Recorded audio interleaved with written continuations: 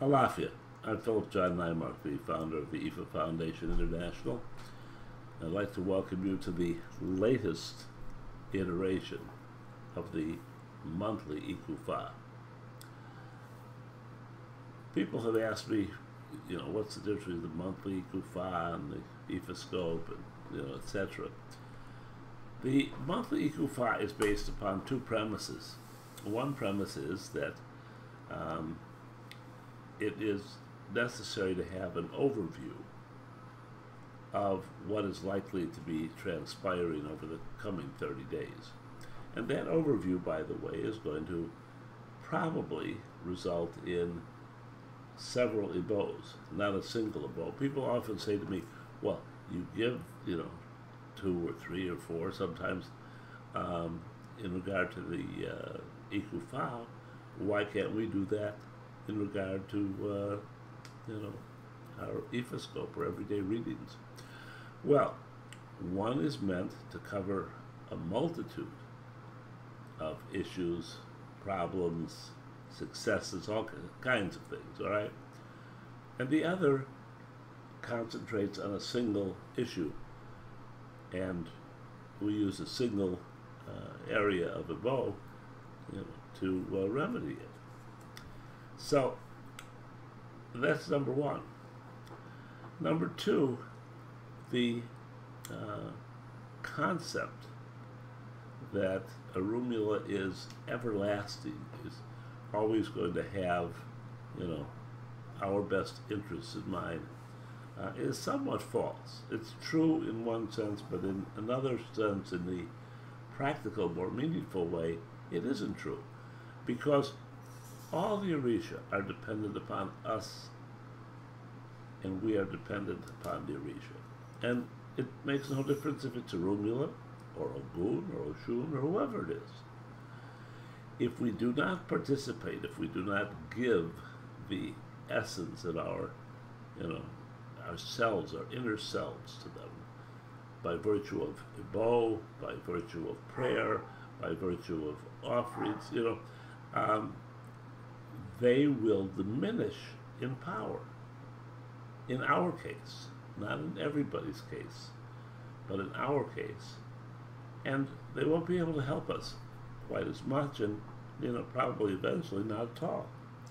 So that's the reason, second reason, that we do the monthly Icofa, because Orunmila says to us on a case-by-case basis what it is that he would like / need to enhance his strength, his understanding, his ability to handle all of your issues.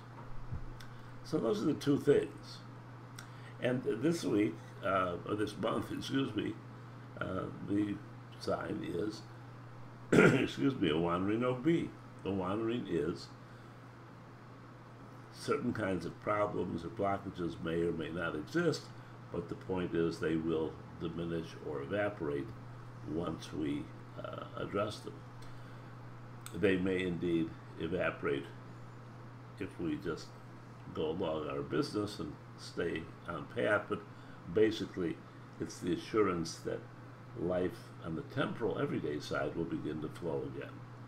On the emotional, spiritual side, it's more critical time for us, because while it's Ogbi, the Big Bang Theory, the streaming forth of all kinds of opportunities. I have one person who sends me their readings and who says that she's just so excited by all this, and she,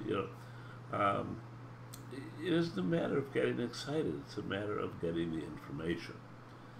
And the information will tell us how to get through in the best possible manner.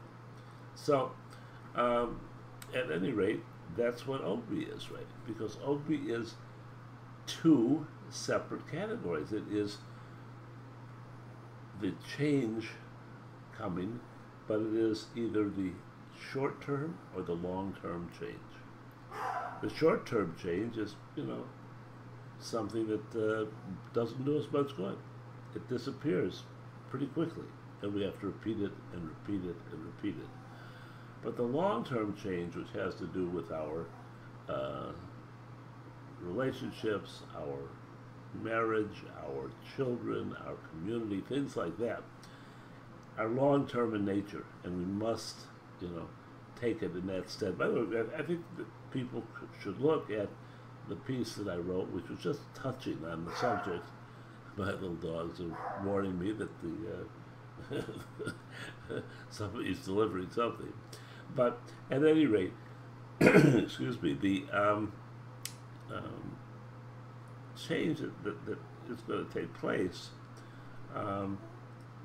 is going to be, hopefully, in our long-term best interest, and not in our short-term, attractive, alluring though it may be, best interest at all. So, that's it. The energy happens to come your way. But that just means that it's going to be slightly easier for us to make those right decisions. But it doesn't mean we stop thinking about them. It doesn't mean we, stop, trying to figure out what it means. What are the short-term, what are the longer-term meanings of it? At any rate, you have some insight to this when we look at the two offerings, actually, this month, which Orunmila would like.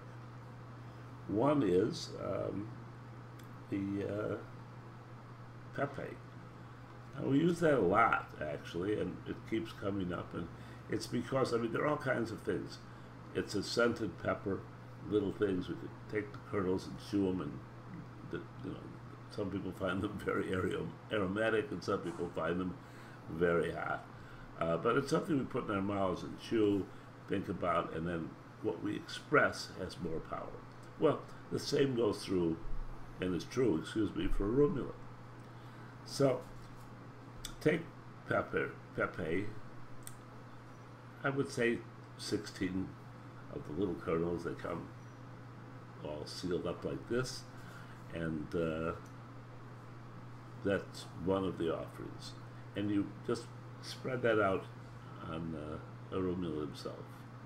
The second is liquor, which shows that Orunmila needs some joy, some happiness, some, thing for the joie de vivre of life.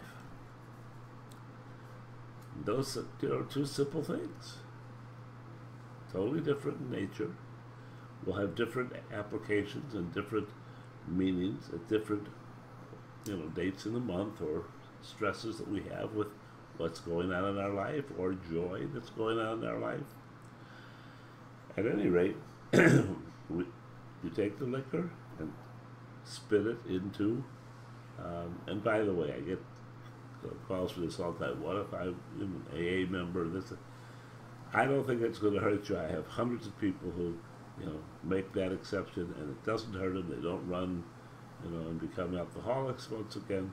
But if it really bothers you, you can take it and you can pour it on Orunmila.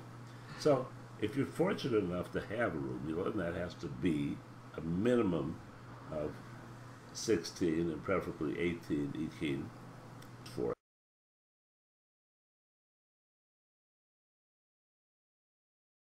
it. 2 white candles, not 1 but 2, for the 2 hands of Orunmila. Light them